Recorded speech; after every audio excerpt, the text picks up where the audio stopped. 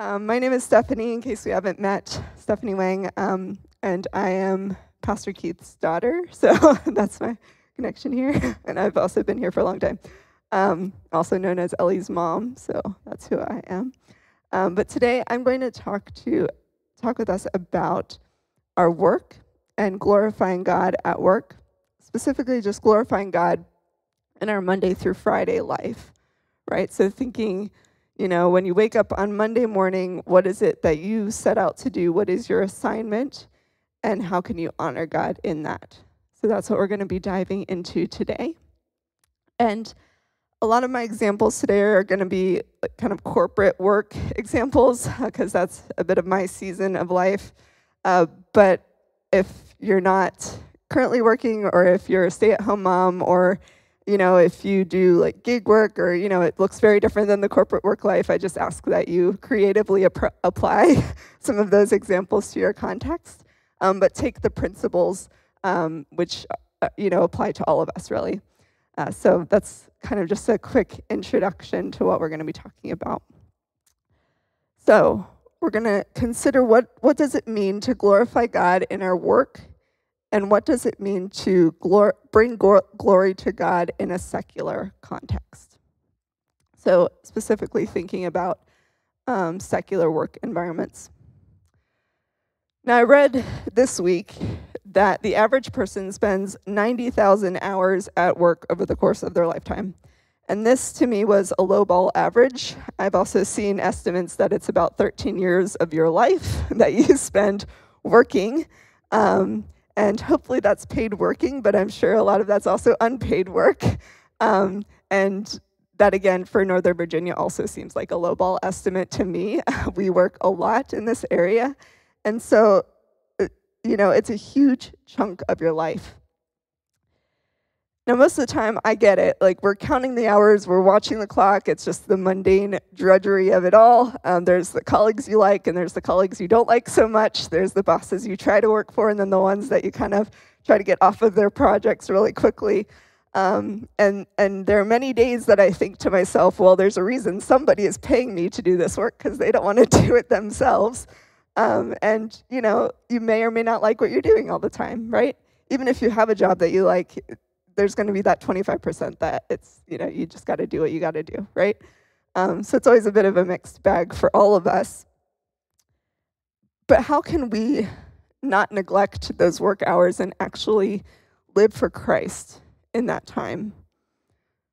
Colossians chapter 4, verse 5. Colossians chapter 4, verse 5. It says this. It says, "Live wisely among those who are not believers, and make the most of every opportunity. Let your conversation be gracious and attractive, so that you will have the right response for everyone." So we're to make the most of every opportunity. And some translations say redeem the time, use that translation, or redeem the kairos time, which means that you're recognizing the moment, you're recognizing the opportunity that you have, and you're doing the right thing at the right time, right? It's that kind of appropriateness. It's responding appropriately in that season. So we're to live wisely among those who are not believers and make the most of every opportunity. Now, of course, in our jobs, we have work to do, right? There's practical work we have to do. And so when I say glorifying God in our work, I'm not saying that we need to be closing our eyes, praying all day, or being super spiritual in that way, or that, every conversation with somebody is you're sharing the gospel. Like, that's not practical, right? You need to actually do your job. And there's a reason that you're hired, or there's tasks to complete, there's stuff to do, there's deadlines that you have to meet. And, you have to learn and upskill, you have to navigate the politics, like all of that is just the way it is, right? But at least for myself, it's very easy to become consumed by all of that work and consumed by what I need to do, that I neglect the spiritual component of my work. And there is a spiritual component of your work. We are whole beings, right? We are body, soul, and mind, and spirit. And I know there's a lot of buzzwords these days about bringing your whole self to work. But if you think about it, it's very easy for us to bring our mind to work, right? We bring the skills, we bring the knowledge that we know, we bring, the things that we've been taught. So we bring our minds into work on a daily basis. Of course, we bring our bodies to work, right? We're physically present, or maybe we're building things, or we're doing things with our hands. Like it's pretty clear, like the body and mind, bringing that side of yourself to work. But what about soul and spirit, right? We should also be bringing our soul and spirit into it. There's a spiritual component. It's that sense that we're worshiping God through what we're doing. We can honor and glorify him. So how this looks like for me personally, and again, I'll ask that you apply this to your context. Whenever I start a new job or I'm at a new office or whatever the new thing is, my first prayer is basically 2 questions is what it boils down to. It's, God, what are you doing here? And then the second question is, how can I be a part? Now, my assumption is that God is doing something. So my first question is, God, what are you already doing here? If God is everywhere, if he's omnipresent, he's already present there, he's already at work. He may already have other Christians stationed there at that company. Maybe he's already been drawing people by the power of his Holy Spirit. Maybe someone has been praying for that person that you're going to be seated next to. And so God is already doing something. He's already active. And so my first question is just that awareness. God, what are you already doing here? I'm asking God to open my eyes to the work of his Spirit and asking him to make me sensitive to his leading and aware of his presence. God positions each of us in a place for a time, right? It's that Esther concept of you've been placed for such a time as this. And so I ask, and I invite you to also ask, God, what are you already doing at my work? Open my eyes to your kingdom work. And then the next question is the response, right? How can I be a part? God strategically places us, as I said, he directs us to a specific job or a specific contract, right? He opened the door. He gave favor with that manager, or he gave favor with the person who wants to bring you on as a consultant, right? He gave you favor in that way, and so he's already been positioning you. Maybe he's prompted you to start that business. Like whatever it is for your context, God has strategically placed you. He's had you learn that skill so you'd be put on that project so that you could be with that person, right? God isn't wasting our time, and he knows what he's doing, right? So we just have to be made aware of it and then participate, join in with him. So my challenge is for us to ask him for clarity. Ask God, what are you already doing here, and how can I be a part? Walking by the Spirit, living out the Christian faith, it applies to every aspect of our lives, right? It applies every day of our lives, every hour of our lives. And so we can walk by the Spirit, whether it's at a nonprofit, whether it's by, serving in the community, whether it's in our neighborhood, whether it's at our work, whether it's in our homes. The first key is to become aware of what God is doing. The second key is to join in. So notice his presence as you log into your computer, as you walk into your office. That simple intentionality and awareness is the first step. 2 Corinthians 2, 14 through 17, it kind of sums this idea up.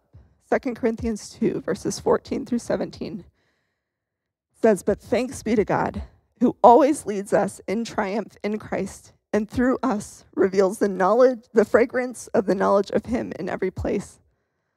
For we are a fragrance of God, a fragrance of Christ to God, among those who are being saved and among those who are perishing. To the one, an aroma from death to death, to the other, an aroma from life to life. And who is adequate for these things? We are not like the many, peddling the word of God, but as from sincerity, as from God, we speak in Christ in the sight of God."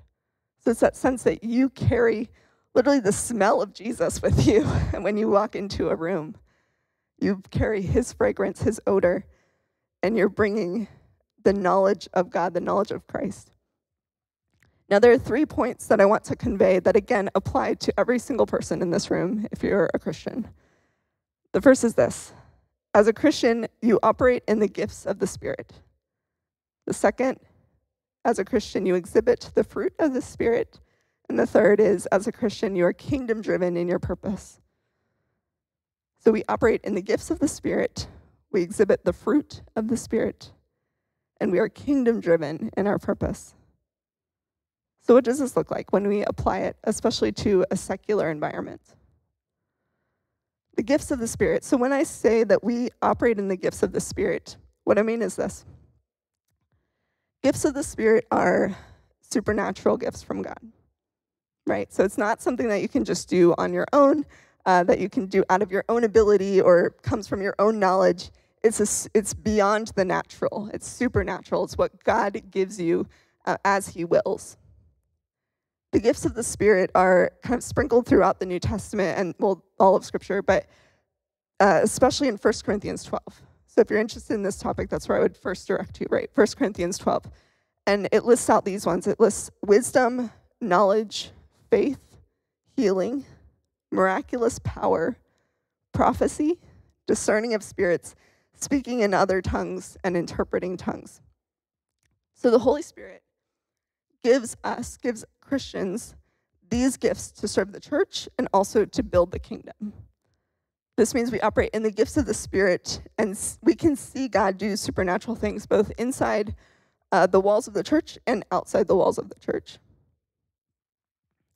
Jesus sets the example of this, right? He preached and he ministered both inside and outside of the synagogue, right? He was raising the dead. He was healing people, casting out demons. He was doing miracles, even just out in the streets, right? It wasn't just limited to the religious context.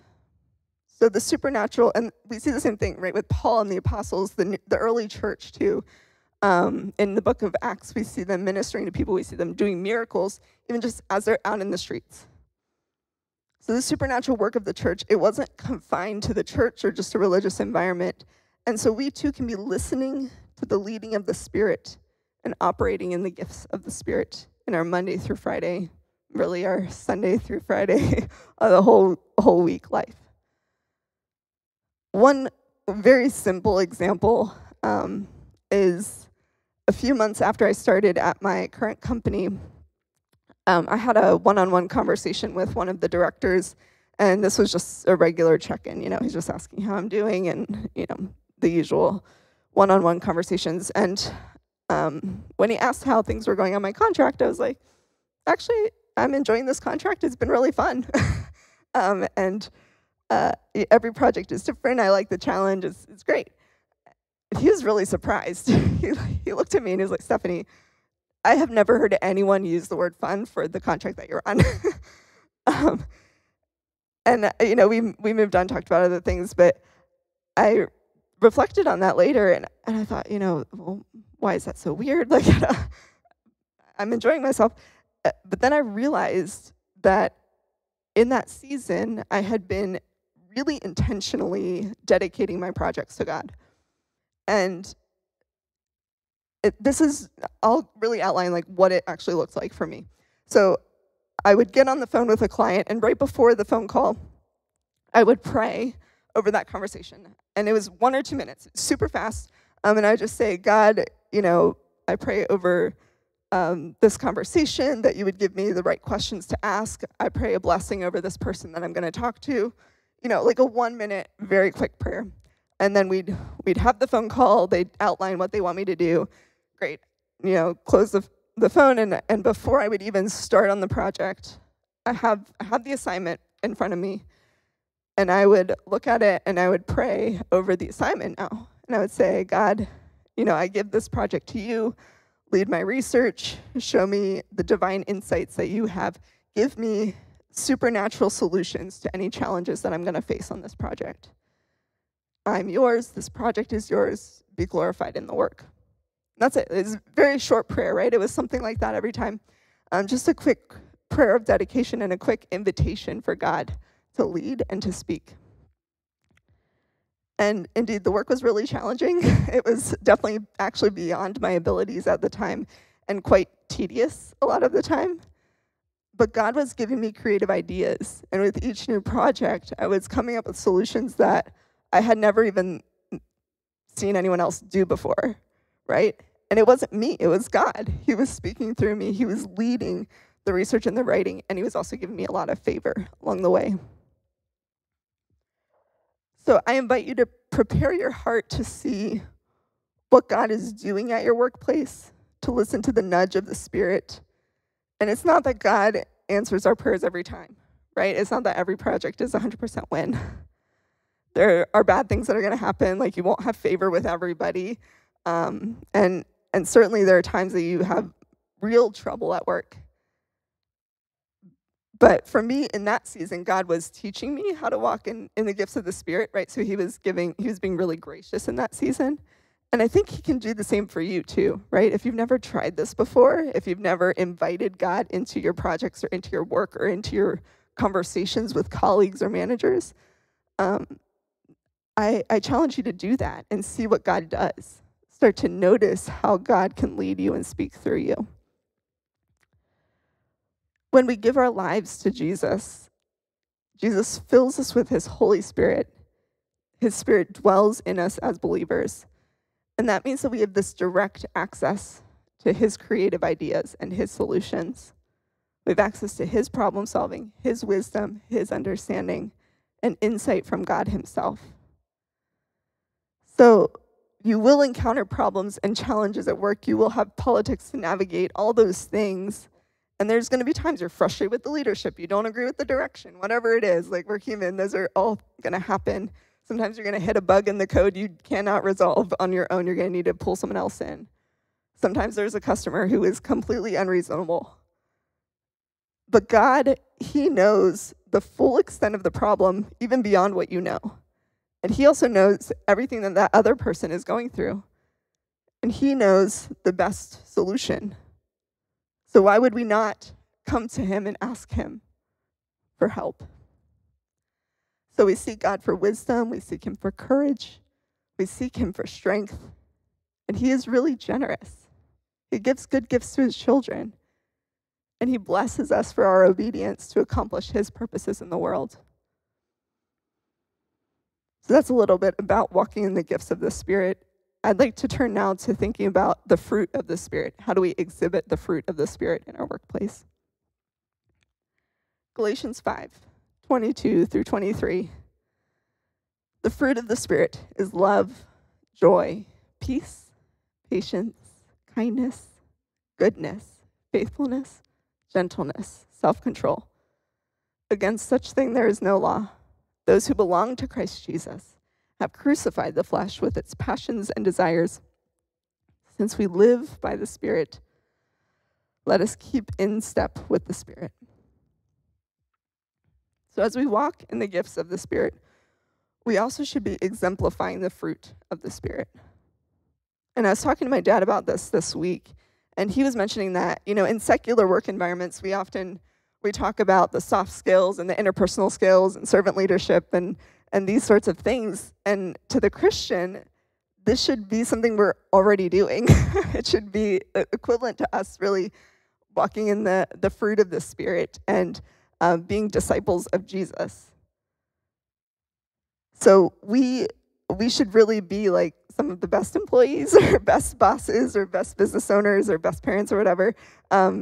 And I know that's maybe a bit pie in the sky to say it that way, but we should be exhibiting that fruit already in our work. We follow Jesus' example of servant leadership, of showing love. He is the origin of the entire concept of servant leadership, right? When someone brings that up at work, that comes from Christ. He's the one who started. He washed the disciples' feet. And so if we are following the original servant leader directly. That means we can model his example in whatever secular environment that we're in. It could mean serving others, lifting other people up, encouraging people, treating everyone with respect and humility, whether or not they treat you with respect back. This means having patience with people, especially new hires or people who are of a different generation than yourself, having that patience and generosity. It means bringing the peace of God into contentious environments. We're peacemakers as Christians. It means having self-control when there are difficult people to work with. And it means we don't just chase paychecks. We're answerable to God. And as such, we should be honest, reliable, trustworthy. We should do all things with this integrity before Christ. We work as unto God, and our work is worship to him. We have this God-given, time-tested, ethical, moral principles from Scripture that should be shaping and guiding our behavior and our attitudes. So we should be reflections of Christ in our workplace. This means not acting out of selfish ambition or vain conceit, but in humility, considering others as better than ourselves, as Paul mentions in Philippians.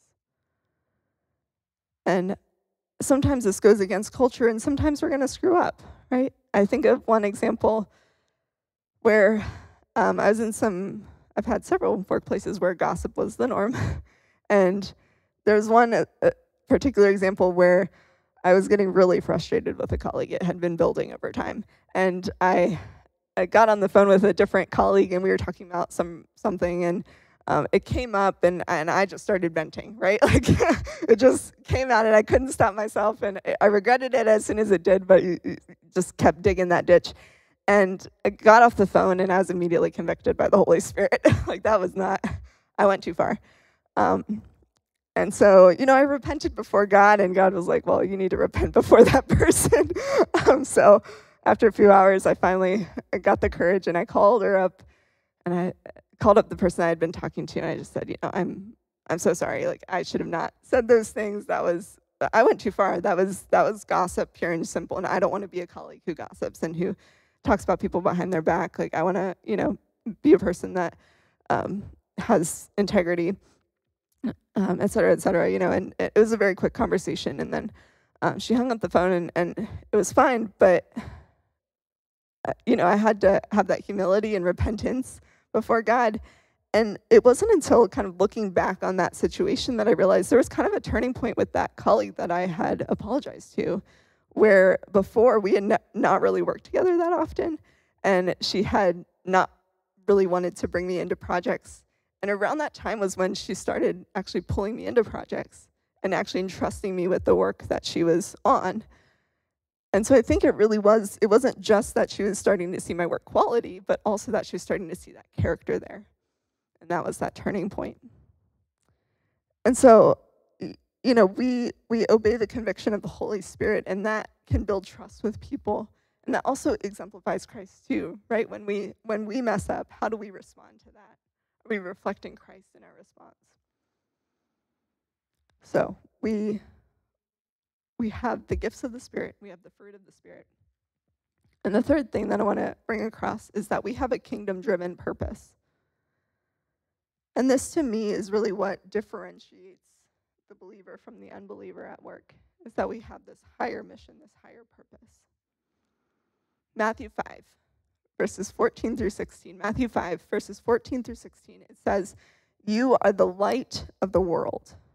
A city set on a hill cannot be hidden. Neither do people light a lamp and put it under a bowl. Instead, they put it on its stand, and it gives light to everyone in the household. In the same way, let your light shine before others, that they may see your good deeds and glorify your Father in heaven." Let your light shine before others, that they may see your good deeds and glorify your Father in heaven. So it's not just that they see you, but they see how great your light is.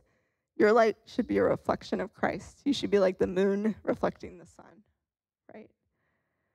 And they should be pointed to the Father when they see your good deeds. Christians who work and operate in secular environments, we have this eternal purpose motivating us. We are mission-driven people, and I don't mean that in the corporate sense or the government sense. We are mission-driven in an eternal sense. So we don't just count on the minutes or work to pass the time. We actually have purpose in our work. We are reflections of Christ himself, and we bring light into dark circumstances. I'd like to read from Ephesians 5, verses 8 through 17. Ephesians 5, verses 8 through 17. It says, "For you were once darkness, but now you are light in the Lord." And worship team, you can come up and start playing in the background. For you were once darkness, but now you are light in the Lord. Live as children of light. For the fruit of the light consists in all goodness, righteousness, and truth. Find out what pleases the Lord. Have nothing to do with the fruitless deeds of darkness, but rather expose them. It is shameful even to mention what the disobedient do in secret, but everything exposed by the light becomes visible, and everything that is illuminated becomes a light. This is why it is said, "Wake up, O sleeper, rise from the dead, and Christ will shine on you." Be very careful then how you live, not as unwise, but as wise, making the most of every opportunity. That same phrase we heard at the beginning, making the most of every opportunity, because the days are evil. Therefore, do not be foolish, but understand what the Lord's will is. We are ambassadors of Christ. We are literally his people sent on his mission to reach the lost. We are sent into whatever environment that you're sent into, right? Whatever your Monday looks like, whether that's a boardroom or a construction site, whether that's a government agency, whether that's a hospital or a classroom, or even your home where you're teaching your children. Whatever it is that you are sent into, God has given you an assignment for your Monday through Friday life. He has called you to be his representative to whatever circle of influence you have. So are you reflecting the light of Christ? Are you the light of Christ? Are you like the moon reflecting the sun? Are you driven to see his kingdom come on earth as it is in heaven? Are you walking with Jesus into your Monday morning? So I'd like to take a few minutes for us to respond, maybe 5 minutes or so. And there's a couple ways that you could respond. The altars are open if you want to come up for prayer. Also, you have the back of your card if you want to jot something down. But I'd like to give us all a couple minutes to kind of consider what God is speaking to us in this moment. So I invite you to, especially if you're writing something down, write down one thing that stood out to you. Write one action item for yourself. So maybe one of your colleagues came to mind, or one of your bosses came to mind as I was talking. And so you're going to maybe write down their name and pray for them this week. And at some point, maybe even reach out to them and say, "Hey, I'm praying for you." You can even ask them what they want prayer for. But being very intentional with that prayer. Maybe you're going to write down a project or a problem that you're facing right now in your work. Maybe something you can't solve on your own, something that's beyond yourself. And you're going to be asking God to give you the gift of his Spirit and give you that divine knowledge or insight or understanding or wisdom for that project. Maybe you need a new job, and that's what you're going to be writing down. You're asking God for some grace in the process and for provision. That's also a great prayer to write down. Maybe there's a scripture that stood out to you, or a thought or a question that you're going to be meditating on all of this week. So I invite you to write that down. But either way, I want us to take a moment to respond to the prompting of the Holy Spirit, to whatever he's speaking to us. And so, feel free to jot something down and then kind of seal it in prayer before the Lord. Or if you want to come up for prayer, that's fine too. So let's take a minute to respond to the Holy Spirit.